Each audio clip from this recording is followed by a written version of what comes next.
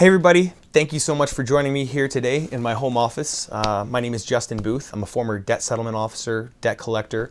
I also run a wheatgrass company called isellgrass.com, and I'm very big into the conscious community, working as a philanthropist. Today, I'm here to share a personal experience with you that has really exponentially grown my financial well-being. And as part of what I do, I want to share information. And so today I'm going to be sharing a little bit of information on cryptocurrency, Bitcoin, and the blockchain. I'm going to leave you some information in the description below so you can have some of the sources that I looked towards to educate myself on the who, what, where, why, when, and how this is affecting the financial world. Today, we're going to get started with using the two platforms that I use the most. So I'm going to take you through the sign up, the verification, the funding, and then the way to buy, sell, and trade. That's on Coinsquare. That's the platform that I buy, sell, and trade cryptocurrencies on. And then I'm going to share with you USI Tech, which is a hedge fund for Bitcoin. I'll get into that a little bit later, but all you can do into USI Tech is take Bitcoin. It's the only cryptocurrency you can take, and you invest it into USI Tech. Here's what you're going to need to get started. Number one, for me, I like to use a desktop to be able to do this. You can do it on your mobile device, but I would highly suggest maybe setting these up on the desktop because there's more information. The mobile platforms don't have as easy to use startup and signups. You're going to need a cell phone because they're going to have a third-party verification form. You're going to need a piece of ID, so a driver's license or passport. You're also going to need a form of identification with regards to a piece of mail that has been sent to you within the last 2 months.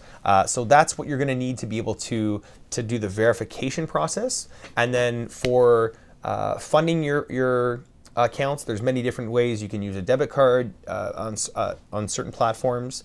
You can use e-transfer on Coinsquare. You can also use bank draft and money order.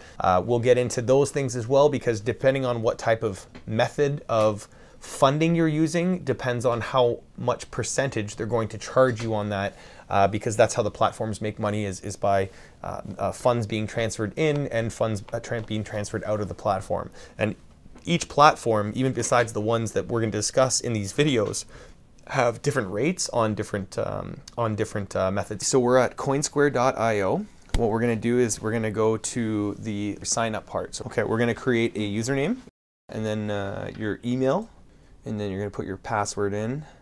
Yep. Now it asks for a referral code here. I actually don't have a referral code, so I'm just doing this to help people out. If you want to read their terms of agreement, please feel free to do so. Then you're going to have to click I'm not a robot. Wait for it to go around in a circle there. Okay, so we're going to go to register, and then it's going to send you an email. You're going to verify, confirm the email address. Boom, and now you've got your account registered. Now we're going to go through the verification process. Okay. First off, it's going to start with your mobile phone. Okay. So let's put Canada, US. We're going to put your phone number in with no spaces. Make sure, ladies and gentlemen, to be reading all the information that's on the page. So now it's going to send you a text to your phone. You're going to enter the 6-digit or 7-digit code that it sends to your text message. So now we're going to fill out your all about you information. So what we're going to do is we're going to go to fund account.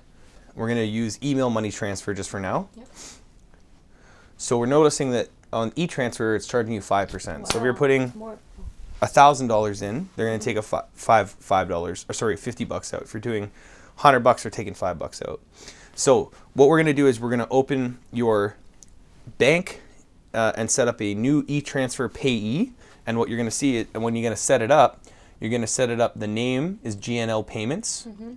The email you send it to is payments@GoNumerical. All this information will be personalized on your own screen. So what's going to happen is within 1 to 5 business days, yep. Okay, you're going to get an email saying the funds have been deposited into your account. And so what you're going to do is you're going to go back to your dashboard, mm-hmm. and it will show you $180 minus your 5% here. It'll show Canadian dollars, okay, in your holdings right there. Okay. And then what you're going to do is you're going to go up to trade, and you're going to, but you won't be able to do it now, but you'll click that. Mm-hmm. You'll click CDN, which is your Canadian dollars, mm-hmm. and then you can either click the amount or how much the percentage of that amount, and then you can click for, and then the different coins that you might want to buy. Now, this is the quick, easy, simple way to do it. Yeah. There's a more advanced way to do where you're not paying so much on the transfer itself, but I mean, for simplicity and ease, and you're not really losing that much if you're playing the markets the way that the markets are moving right now, you'll be totally fine.